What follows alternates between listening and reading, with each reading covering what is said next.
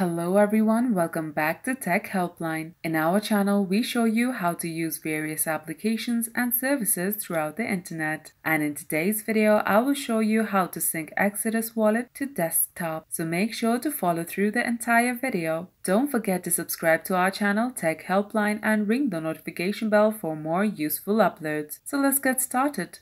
Open Exodus Wallet on your PC and tap the settings icon at the top right. Here, tap Devices at the top. Then tap Sync. And tap Show QR Code. Your QR code will appear.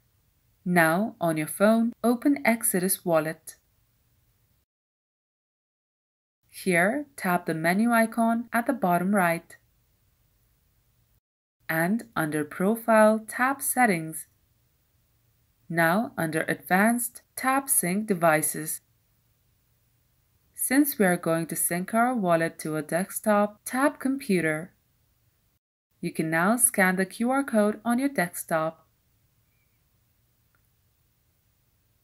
Make sure that the pairing words on your desktop match the words on your mobile device, and tap Confirm on your desktop wallet.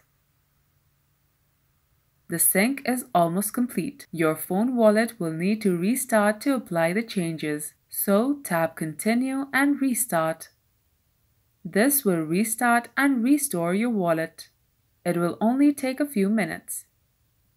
Once the process is complete, the confirmation message will pop up.